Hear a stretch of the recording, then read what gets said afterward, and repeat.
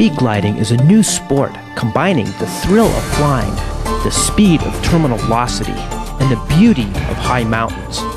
The incredible strength and maneuverability of today's hang gliders allow you to crank up the airspeed and scream through the gates. Each mountain is a new and unique course. The World Cup Hang Gliding Series brings speed gliding to countries all over the world. Speed gliding is a need for speed and attitude to tear up the skies.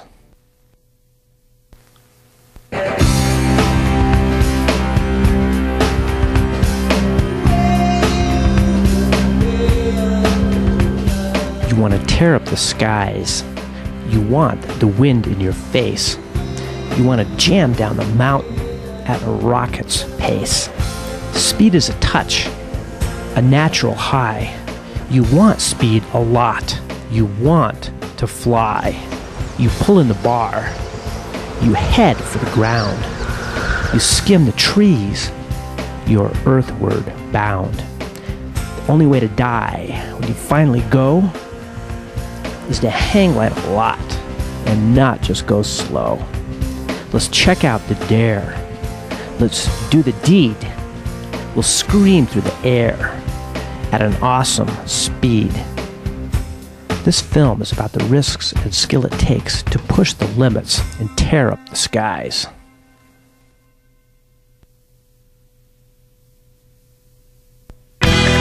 We will start our speed gliding adventure at Sun Peak Ski Resort in the lower part of British Columbia, Canada.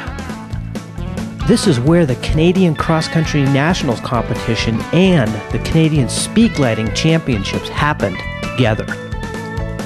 This mountain is accessible through jeep trails and ski lifts. The launch is at 6,800 feet above sea level. You can launch off both sides of the ridge.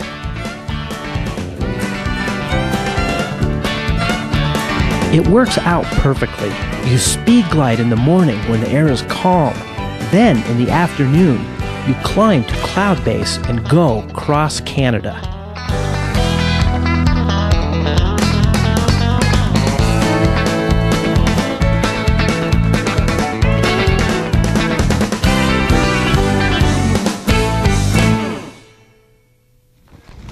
Significant landmarks on the course are a pylon at the top of the Sunburst Chair, the bottom of the Crystal Lake Chair, down the ridge run, the three-gate flush at the bottom face, and through the altitude control finish gate. The top has an altitude control gate right after launch. The pilot or the glider must go below the height limit gate or be disqualified. Then around a gate at the chairlift intersection and to the Mid-Mountain Lodge at the top of the Sunburst Express chairlift. Around the gate shown by the blue tarp here, and then down Crystal Lane to the bottom of Crystal Chair. Around the gate at the bottom of Crystal Chair and then over to the Express Chair intersection with a cruiser run. You then do 3 gates and set up for the final altitude control gate, which is also the finish line.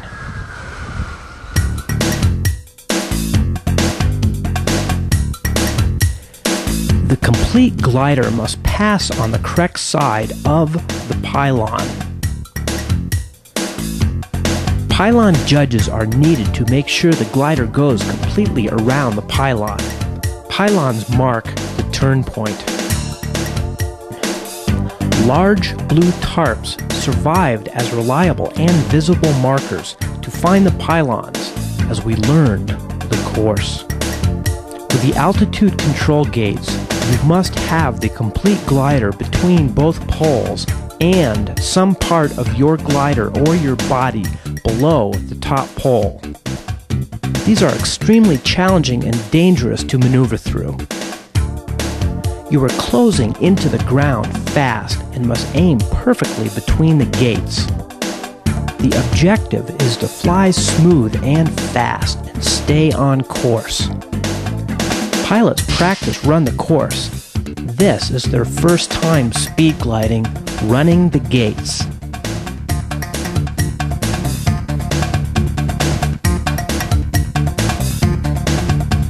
Pilots learn that to be effective around the gates, you must anticipate the pylons ahead and fly smooth and fast around them.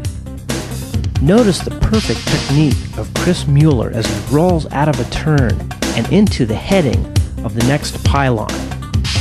Chris is the son of the famous Canadian hang glider pilot Willie Mueller.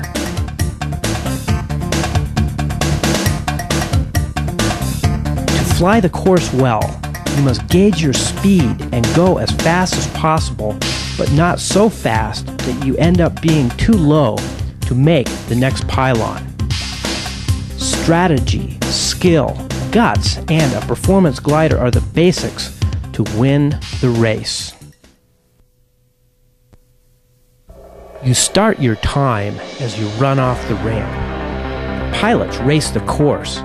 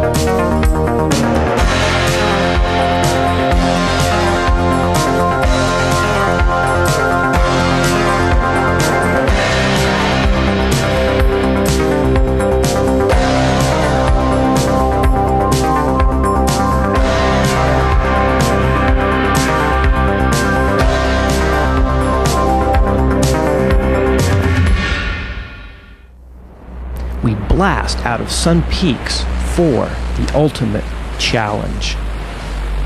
Scream through the air at an awesome speed. We fly into Telluride, Colorado, a famous ski area high in the Rocky Mountains, USA.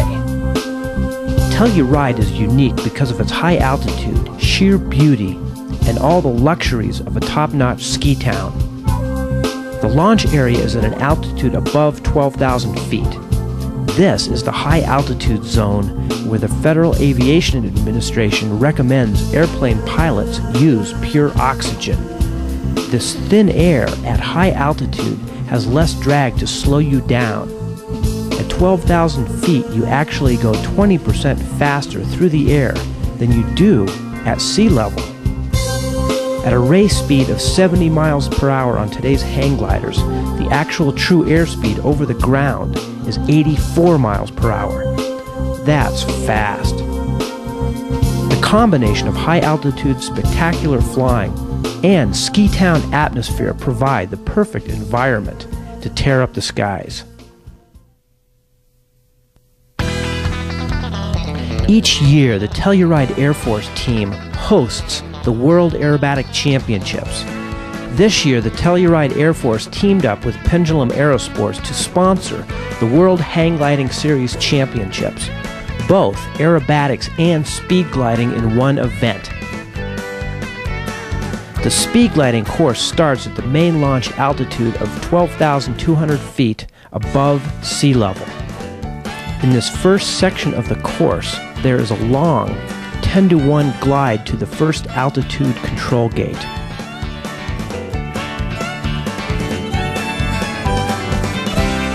After the first control gate, you then go around the snag and 2 more pylons to complete the first section of the course.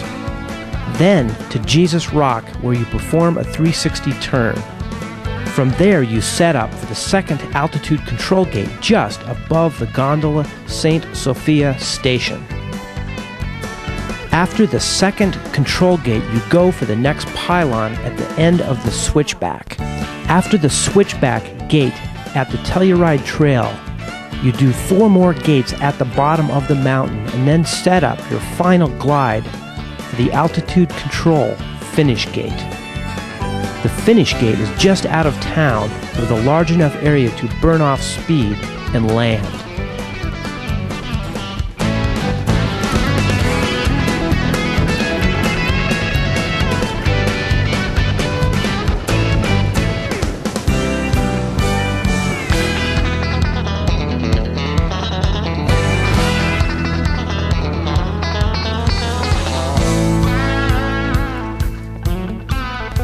The course has a total vertical drop of about 3,200 feet. Overall, the course is about 4 miles long. Average speed is about 55 miles per hour on the course.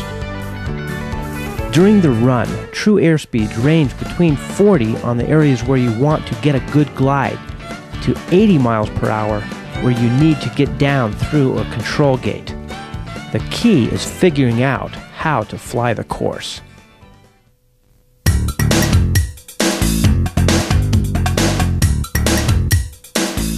The first part of the course is a long 10-to-1 glide to the first altitude control gate. If you fly too fast, you will come out too low to make it through the first altitude control gate. Too slow, and you can lose the race. Overall, the best glide is used as you start the course, and this is adjusted the closer you get to this first altitude control gate. Some pilots came through the gate barely making it.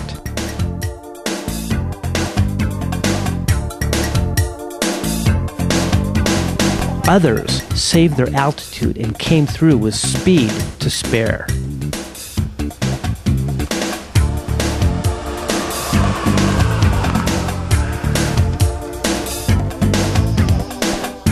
The secret to flying fast down the course is to anticipate the gates ahead of you and plan for the gate ahead of time.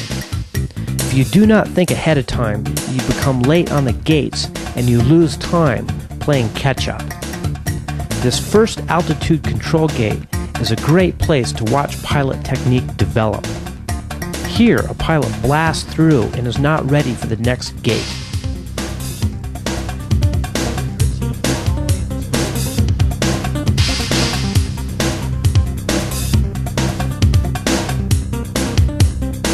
Here, a pilot goes through the gate anticipating the next pylon called the tree snag. Once around this tree snag, you have the 3-pylon flush to complete the first face of the mountain. At this point, planning has to start to get ready for the second altitude control gate.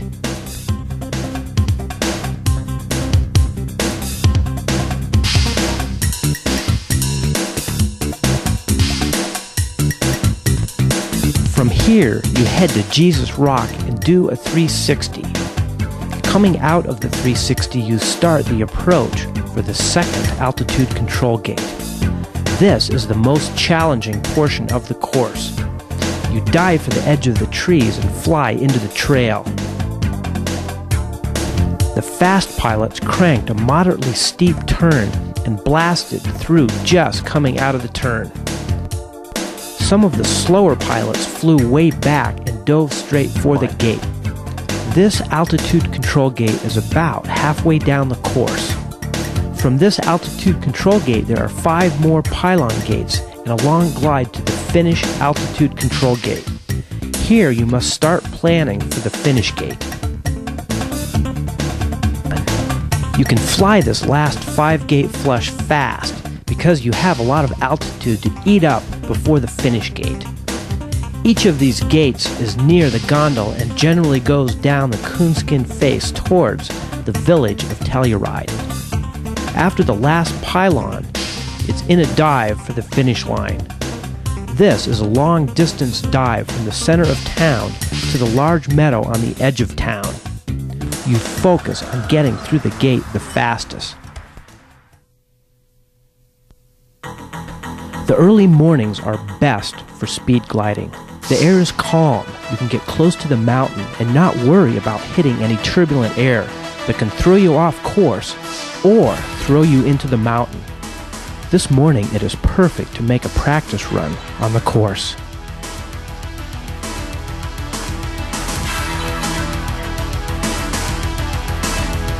Let's zip into the harness and get the best glide to the first altitude control gate.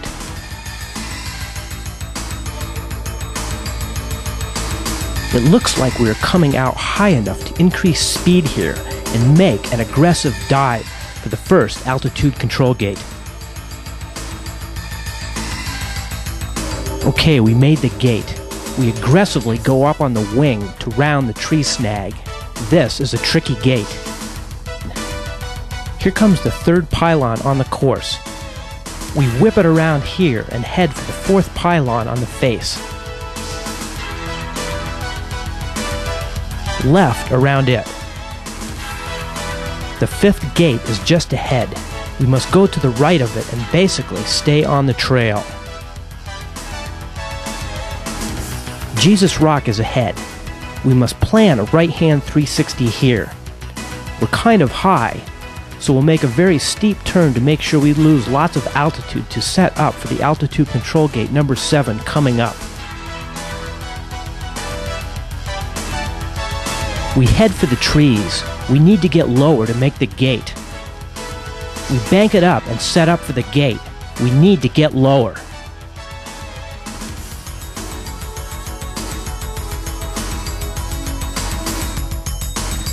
You pull in the bar. You head for the ground. We skim the slope. We're earthward bound. Now for the Telluride Trail switchback pylon straight ahead. We whip it around here and go for the 9th pylon on the coonskin face. We are a bit high, so we increase our speed. There's plenty of altitude to burn off on this part of the course.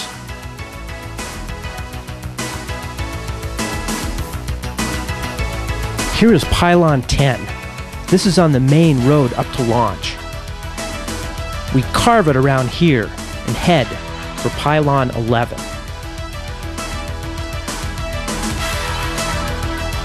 We crank it around and head for the last pylon before the final glide. We are still quite high, so we'll maintain our speed.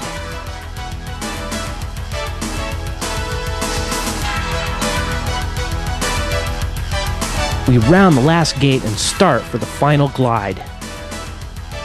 The pressure from holding the bar in and cranking around the gates is exhausting.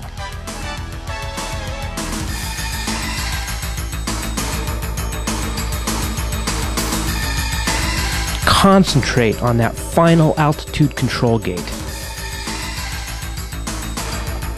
Through the final gate, awesome. We have done the course. Now, the landing attempt at 9,000 feet.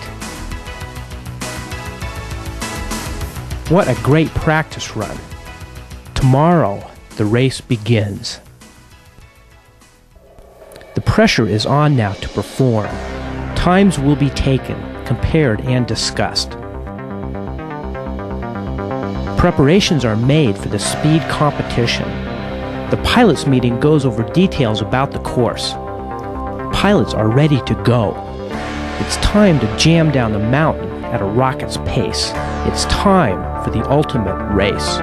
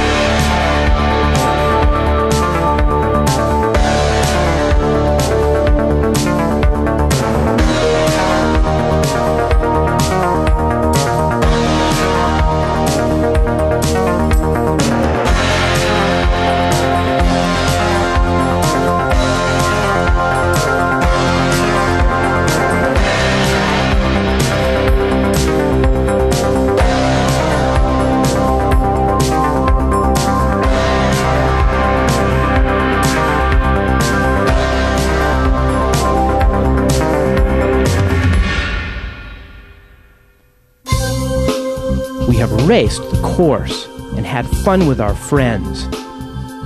It's too bad that our speed gliding now must end. Speed gliding has become a new need. Make sure before too many years you do it with speed. From the air, this is Paul Hamilton saying goodbye, and never forget to tear up the sky.